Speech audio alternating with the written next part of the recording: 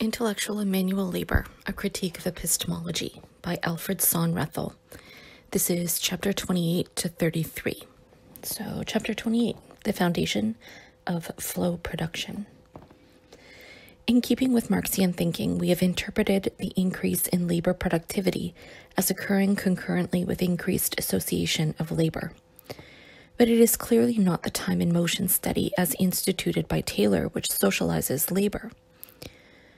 The most striking and best-known examples of Taylor's work, famous from his own writings, refer to operations of building workers and to simple loading tasks in a yard of the Bethlehem Steel Company.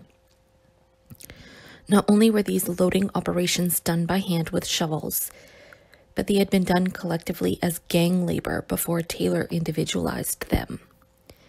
Indeed, one of the essentials in his instructions on time and motion study reads that each analysis must be applied to the operation concerned in strict isolation. This ruling would make it quite immaterial whether the operation studied was done singly or as part of coordinated labor. The relevance of Taylorism to highly socialized production is not that the specific form of labor it imposes either causes the socialization nor presumes its previous existence. It lies in the fact that Taylorism serves to implement the specific economy of time inherent in monopoly capitalism, and the economy of time ensues from high overhead costs and the need for continuous production. The classical example best suited for illustrating this relationship is Ford's foundation of his motor works on the basis of flow production from 1913 onwards. In the building up of the operation, Taylorism played no part. The stopwatch need hardly have been invented, it seems, from the description Henry Ford himself gives in My Life and Work. The decisive element was the organization of mass production of a uniform product. He left much room for the inventiveness of his workers, and the scheme did not develop at one stroke, but evolved piecemeal, always following the logic of continuous mass production. Ford's idea was to concentrate on one model car, his Model T, designed by him personally for simplicity of operation, ease of repair, lightness of weight, and multiplicity of use. He was the first to anticipate that the market for cars was unlimited, providing that the price could be kept at a lower level than anyone at the time thought possible. Other manufacturers were designing individual cars with a variety of models at high prices, aimed at a restricted market for use as a privilege by the rich. Ford's famous remark illustrates his way of thinking. Any customer can have a car painted any color that he wants so long as it is black. Incidentally, he was also the first to realize the value of the uniformity of a product acting as its own advertisement. In the building up of his production process, overhead cost was not a compelling factor. The relation was the reverse. The overheads and their increasing dominance resulted from the flow methods applied in creating this new and revolutionary type of mechanized mass production. The application of Taylorism became a necessity, apparently even to Ford's personal dislike, but indispensable if he was to maintain his profits and his competitiveness. Thus, it is not sufficient to look from the viewpoint of the engineer only at the history of flow production in capitalism since the Industrial Revolution and the growth of large-scale industry.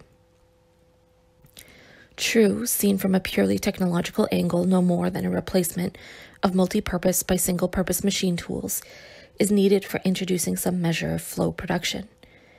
There is no reason why this should not have happened as far as the beginning of the 19th century, or still earlier if the product was simple enough and the demand for it sufficiently large and pressing. Emergencies arising from war were the most likely occasions, such as the sudden mass requirements for small arms in the American Civil War. Mass production on a flow method basis appeared as the only device which could supply demands quickly. The need for munitions in the First World War created similar conditions on a much larger scale. But does the technological similarity place these instances on the same level with the Ford works of Detroit? The difference should be easy to recognize. The instances prior to the emergence of monopoly capitalism were motivated by reasons of use value and the urgency of wartime need, whereas 20th century flow production follows the logic of exchange value and the time economy enforced by heavy overheads. Thus, the serial small arms manufacture of the 1860s went out of existence and was forgotten as soon as the Civil War was over, while Henry Ford's initiative introduced a new epoch of the capitalist mode of production. Chapter 29. The Unity of Measurement of Man and Machine. The flow method of manufacture is the mode of production most perfectly adapted to the demands of the economy of time and monopoly capital. The entirety of a workshop or factory is integrated into one continuous process in the service of the rule of speed. We remember Marx saying, "The collective working machine becomes all the more perfect the more the process as a whole becomes a continuous one."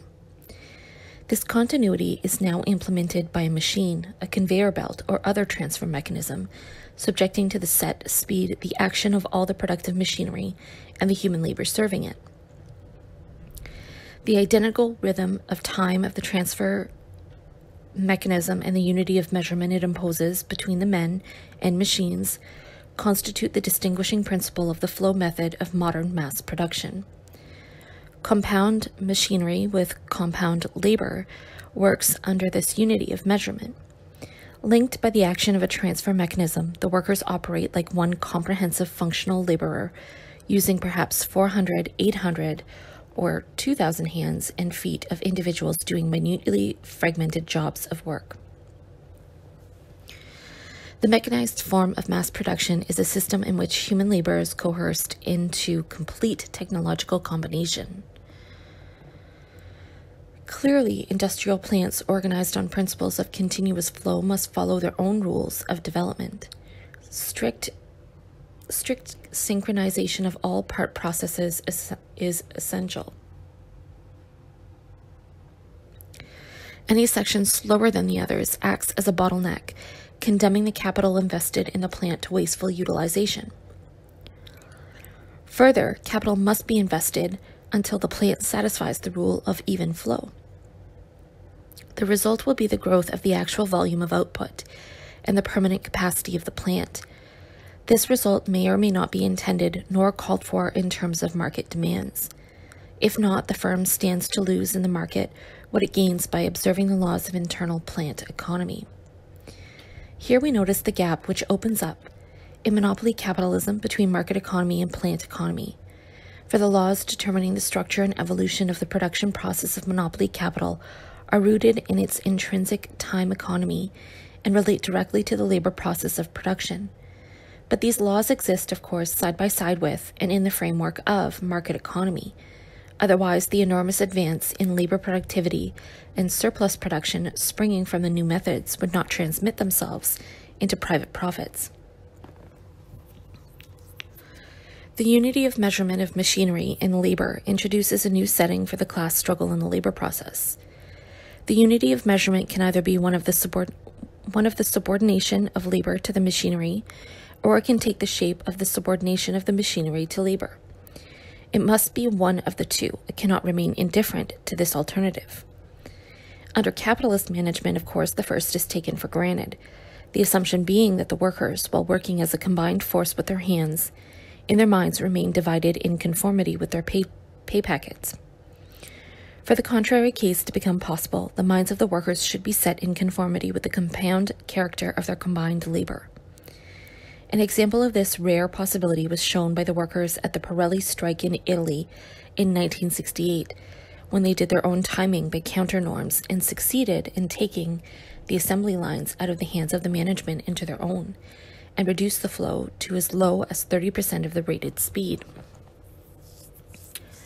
This and many strikes of a similar kind, as well as numerous factory occupations in Italy, France, England, and elsewhere, illustrate the fact that the fetishism observed by Marx, involving the inversion of the relationship between labor and capital, has worn thin in a type of production where both labor and machinery assume compound structure. Capital continuously faces the necessity for restructuring its production process, not only to reduce unit costs and to elude recessions, but even more compellingly to retain its hold over the class struggle. Thus, the present drive towards group work to replace the rigid linear pattern of assembly work may be apparent concessions to the workers, but in fact are nearly always aimed at breaking the bargaining power which the working class have learned to exert from line work. Another response of capital to industrial strife is continuous rationalization of production by having less and less workers and more automation, regardless of the long-term perils of this trend. Chapter 30. The dual economics of monopoly capitalism. The system of monopoly capitalism is marked by a duality of economics, the one located in the market and going back to roots as old as commodity production itself, the other peculiar to the most recent form of production and pointing to the latest, if not the last, stage of capitalism. But the rules of the market are no longer the same as in free market capitalism. In the free market, system production was, as a rule, tied to the manufacture of reproductive values, that is, to values serving the reproduction process of society, and these values were represented by marketable goods. The reproduction of capital thus ran, by and large, parallel to that of society, although submitting it to the wasteful vicissitudes of the trade cycle. By the manipulation of the market characteristic of monopolism, this functional tie-up between production and circulation has been increasingly weakened. Monopolistic production is no longer bound to the manufacture of reproductive values, and the consolidation of monopolism in the middle 90s of the last century was marked by the beginning of an arms race leading up to the First World War. Obviously, an ever-growing part of the gross national product consisted of non-marketable goods for which the state devolved the cost upon the shoulders of the population, while the private profits went to the manufacturers. Right from the start, the state enabled the capitalists to satisfy the exigencies of limitless production on the part of the time economy by providing extensions to the limited markets. With the creation of the flow methods of mechanized mass production during the First World War, and with its post-war integration into the capitalist system on a worldwide scale, the duality of market and plant economy became a permanent feature of world monopoly capitalism.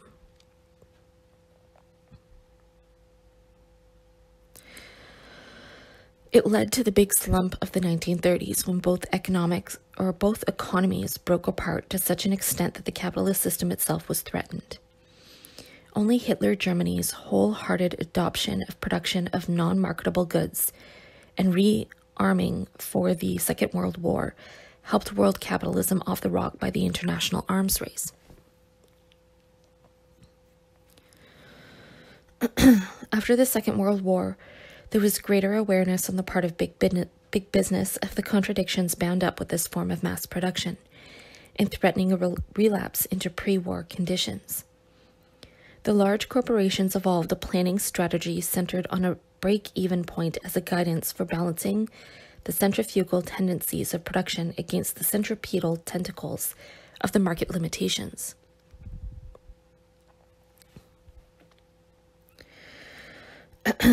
Still, without the Korean War in the 50s and the Vietnam War of the 60s and 70s, underpinned by the secular inflation, it is more than doubtful that the recurrence of worldwide economic crisis could have been put off until the later 70s. This brief outline of events serves to emphasize the ever-deepening contradictions of the dual economies, which are basic to the nature of monopoly capitalism, and which help to explain the increasingly damaging effects of capitalism on society. While the regulatives of the market economy are weakened by manipulation, the growing pressures for continuous production and the time economy of capacity utilization became the overall leading forces of capitalist development.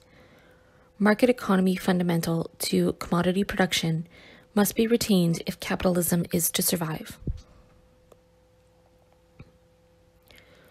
I lost my place. And production economy must be made to exist within the market economy.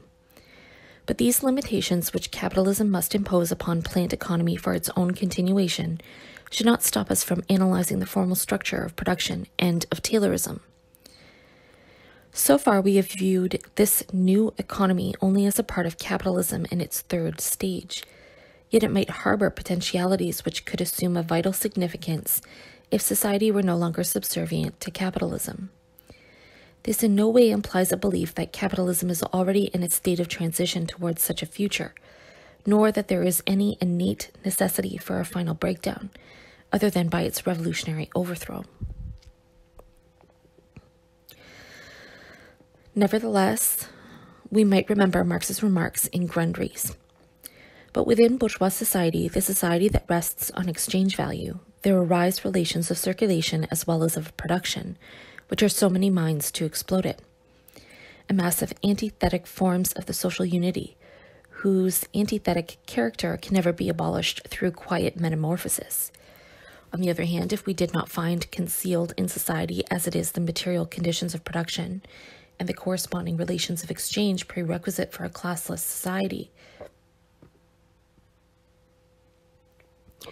then all attempts to explode it would be quixotic. We have retracted the basic roots of commodity production to the separation between labor and societization, social synthesis, which occurred under the impact of the developing technology of the Iron Age. Capitalism is at the same time the result and the promoter of a re-socialization of labor. In our belief, monopoly capitalism marks the highest stage of re-socialization of labor in its state of dependency upon capital. Chapter 31. The necessity for a commensuration of labor. We must now turn to the fundamentals of man's historical existence as a social being. These fundamentals are nowhere stated more convincingly nor more concisely than in a famous letter of Marx to Kugelmann dated July 11th, 1868, shortly after the first appearance of Volume 1 of Capital, when Marx was irked by the lack of comprehension of one of its reviewers. The unfortunate fellow does not see that, even if there were no chapter on value in my book, the analysis of the real relationships which I give would contain the proof and demonstration of the real value relation. The nonsense about the necessity of proving the concept of value arises from complete ignorance both of the subject dealt with and of the method of science.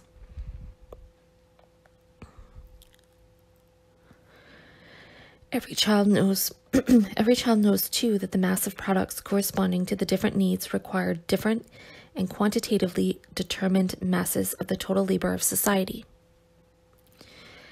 That this necessity of distributing social labor in definite proportions cannot be done away with by the particular form of social production, but can only change the form it assumes, is self-evident. No natural laws can be done away with. What can change in changing historical circumstances is the form in which these laws operate, and the form in which this proportional division of labor operates in a state of society where the interconnection of social labor is manifested in the private exchange of the individual products of labor is precisely the exchange value of these products. The natural law that animals are subjected to is comprised in the ecology and the biology of the species, and for them involves no historical exchange, or no historical change. In application to human existence, the same necessity is converted to economic law owing to the labor by which man provided for his livelihood, thereby achieving his assimilation to nature by his own doing. Human labor is subjected to changing historical circumstance through the changing scope of his productive forces in this struggle for assimilation. To him, the observance of the economy of this struggle is his law of nature, and the apportioning of his labor power to his different needs is its precondition. But this apportioning in societies which have outgrown the primitive stage where labor takes place within everybody's sight demands some formal commensuration of the socially necessary varieties of labor. Some sort of commensuration of labor then becomes a necessity for every kind of society, societies of appropriation and societies of production alike. Marx makes this very clear in Grundrisse, with obvious forethought of socialism. On the basis of communal production, the determination of time remains, of course, essential. The less time the society requires to produce wheat, cattle, etc., the more time it wins for other production, material or mental. Just as in the case of an individual, the multiplicity of its development, its enjoyment, and its activity depends on economization of time. Economy of time, to this all, economy ultimately reduces itself. Society likewise has to distribute its time in a purposeful way in order to achieve a production adequate to its overall needs. Thus, economy of time, along with the planned distribution of labor time among the various branches of production, remains the first economic law on the basis of communal production. It becomes law there to an even higher degree. However, this is essentially different from the measurement of exchange values, labor or products, by labor time. The labor of individuals in the same branch of work and the various kinds of work are different from one another, not only quantitatively, but also qualitatively. What does a solely quantitative difference between things presuppose? The identity of their qualities. Hence, the quantitative measure of labor presupposes the equivalence, the identity of their quality. Thus, the commensuration of labor demanded by way of a law of nature for any human society presupposes a quantification of labor of different kinds or by different individuals. And the fact is that labor, as it occurs in society, is not of itself quantifiable. It is not directly quantifiable in terms of needs, nor needs in terms of labor. Neither is labor quantifiable in terms of labor time unless the labor were identical in kind, or the actual differences, material or personal, were disregarded. Therefore, to satisfy the law of nature, stated by Marx, thereby making human society possible, systems of social economy are needed to operate a commensuration of labor based on a quantification of labor.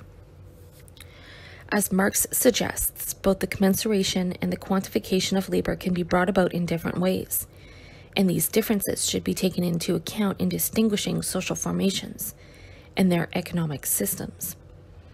A most significant difference in the modes of commensuration of labor rests upon whether it is brought about indirectly by the exchange process or directly by the labor process. The exchange process here stands for the particular form of societization on the basis of commodity production. The whole secret and difficulty of Marx's analysis of the commodity and of exchange in the opening chapters of Capital lies in the task he sets himself of explaining how the exchange process brings about a social commensuration of labor in the guise of commodity value and of money. The abstractification of labor makes for its quantification as the hidden determinant of the exchange proportions of the commodities he declares to be the crucial point, the pivotal point, for an understanding of political economy.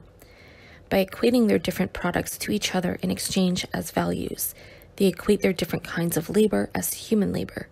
They do this without being aware of it.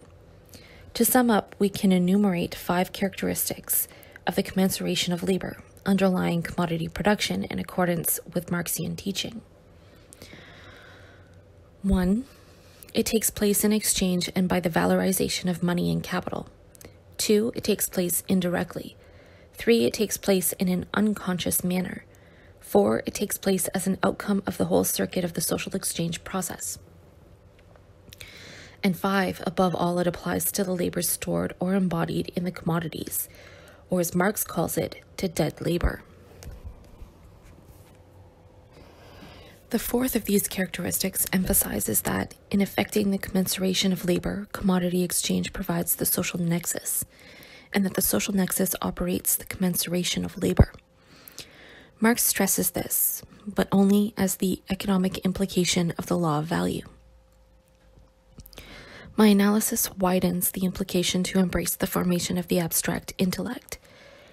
This extension does not, of course, in the least invalidate the Marxian analysis, but merely complements it. While Marx exposes the economics of the capitalist class antagonism, which is unhinged if the private property rights of capital are abolished, I focus on the division of mental and manual labor, which is another aspect of the same class antagonism. However, this aspect of the antagonism does not disappear by the abolition of private property. or private capital, but will have to be consciously liquidated in the progress of socialist construction as a measuring rod of its success. This has never been taken into account in the Soviet Union except in the words, whereas it forms a central issue in the construction of socialism in China since the victory of the proletarian cultural revolution. Chapter 32. The commensuration of labor in action. We must now return to Frederick Winslow Taylor and focus upon his method of accurate and scientific study of unit times, declared to be by far the most important element in scientific management. His analysis was done in the service of capital, and therefore as a method for speeding labor. Under our viewpoint, however, the method need not serve this objective, nor be wielded by capital as a means by enforcing its control over labor. It could even be a method operated by the workers themselves, although then it would certainly differ substantially from Taylorism. But in order to have a firm base for our own considerations, we take as a starting point the way in which it is practiced in monopoly capitalist mass production. Taylor's aims in analyzing manual operations were, in the first place, to find out how the studied operation can be done with least waste of time and minimal effort and fatigue, then to norm the operation as a composite of strictly repetitive and standard parts, to reduce these parts to the smallest particles or units of motion, assumed to be homogeneous in all manual operations, to time these units with the precision of fractions of a second, finally to use these unit times as a foundation of the job evaluation for fixing correct wage and bonus rates. Some of these features have undergone more or less considerable modifications since the days of Taylor. Modifications, however, which mainly serve to make Taylorism more acceptable to the workers, to sell it to them. These are of lesser importance from our point of view. It still is a method of direct time and motion study, or better, of job analysis, allowing for the possibility that the job in question could be a collective performance of a highly automated workshop, or of a section of it as it is in the measured day rate system of management. Our interest lies in the fact that here operations of different qualitative description are being expressed as different multiples of each other in quantitative terms of labor time. We have, in other words, a systematic quantification on standards of uniform time measures, and thus a commensuration of labor in the literal meaning of it over a range of operations. Since Taylor's time, these operations have expanded to one industry after another, and even to agriculture, mining, transportation, and many of the service industries, as well as to administration, to clerical work and design. If we compare this mode of commensurating labor with the one affected by the social change process, as analyzed by Marx, it becomes obvious at a glance that both are diametrical opposites to each other in every vital characteristic. The mode initiated by Taylor is 1. Rooted in the labor process of production. 2. It is a direct form of quantification. 3. It is carried out consciously with the aim of quantification in mind.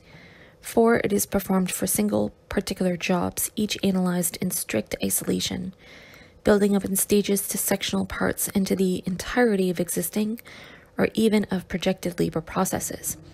And 5, most important of all, it applies to labor in action in contrast to dead labor stored in commodities. However, an essential reservation must be made in speaking of a system of commensuration of labor of any kind. It must have a character of causal reality in practice, and not be merely a calculation existing somewhere on paper. The commensuration of dead labor is given causal reality by the actual performance of acts of exchange. Only by the reality of these acts is it actually carried out and takes shape as the economic laws governing a social system of commodity production, whether capitalist or pre-capitalist. Thus, the element of reality in time and space is an indispensable attribute to labor commensuration. In the case of labor in action, the step from its mere existence on paper to its existence for society rests in putting the calculation into reality in an actual process of flow production. Only by a conveyor belt in motion does the calculated proportion of labor which it enforces on the workers assume the functional reality of social labor commensuration. Remembering Ford's first installation of flow production, when no preliminary time studies had been made, a commensuration of these jobs nevertheless entered into force with no previous calculations. We must, of course, remember that the time standards of labor commensuration vary from factory to factory, corresponding to their degree of competitiveness, and even vary within the same factory where the speed of operations is changed at frequent intervals. These different standards set the framework for the production process among monopoly capitalists, who, on the one hand, associate to manipulate the markets, and on the other, work in fierce competition. They must therefore operate the dynamics of their monopolistic economy of production within a framework of market economy to make it fit into a system of social synthesis. Chapter 33. The Way to Automation. We have seen how the economy of time not only forces every firm to aim at the uninterrupted continuity of its production process, but also to apply the highest possible speed and the greatest economy in the use of constant capital. Competitiveness demands the quickest capital turnover, and this again adds to the pressure for speed of operations. As a result, there is a shortening cycle of renewal of plant at a rising level of technology and increased cost. Thereby, the proportion of the circulating part of the capital relative to the fixed part tends continuously to rise. Since it is only the circulating part of the productive capital which carries surplus value, the tendency helps to countervail the trend towards a falling rate of profit. In short, the cumulative pressures of the monopolistic economy of time devolve upon the workforce by an ever-increasing speed of operations. Even before the Second World War, this speeding had in some cases reached the degree where it surpassed the limits of human capability, and technological agencies were introduced to obtain the required results.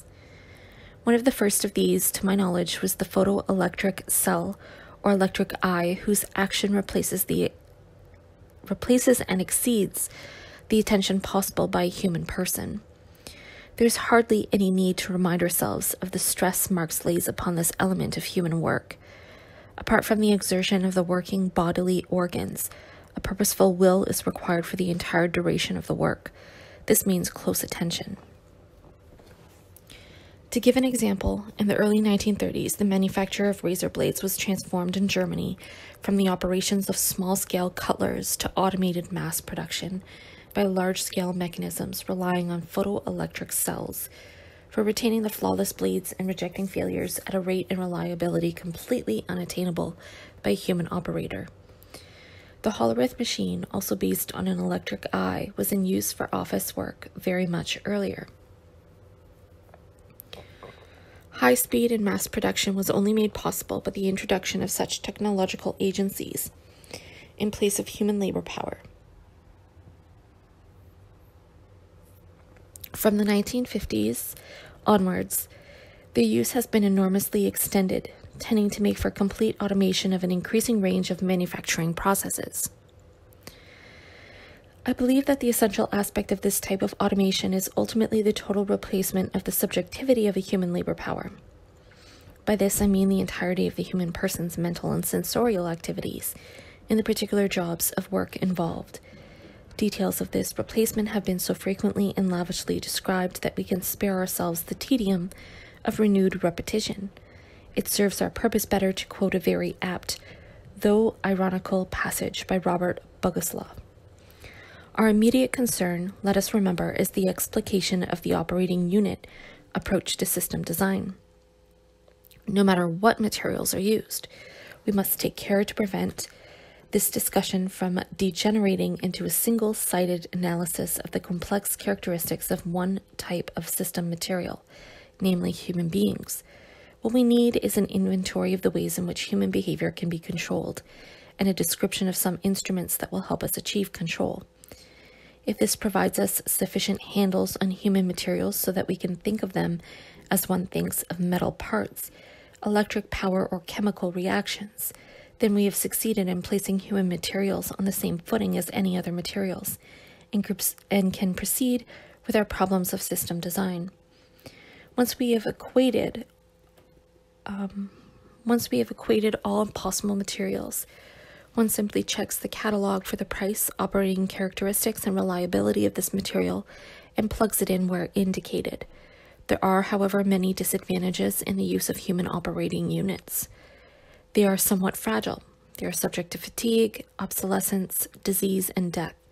They are frequently stupid, unreliable, and limited in memory capacity. But beyond all this, they sometimes seek to design their own system circuitry. This, in a material, is unforgivable. Any system utilizing them must devise appropriate safeguards. What is here described by way of a persiflage, but not far wrong from the true reality, denotes the whole line of monopolistic development of the labor process leading up to automation. A great deal more automation could be introduced in the capitalist world than is in fact carried out. The reason for holding back is not only the excessive cost and rise of overheads attending automation in many cases, but the fact that the extension of automation beyond certain limits is bound to defeat the very end of the whole process, which is to maximize profits.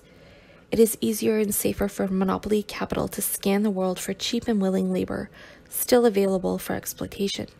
To develop the full potentialities of automation will probably be a task remaining for socialism.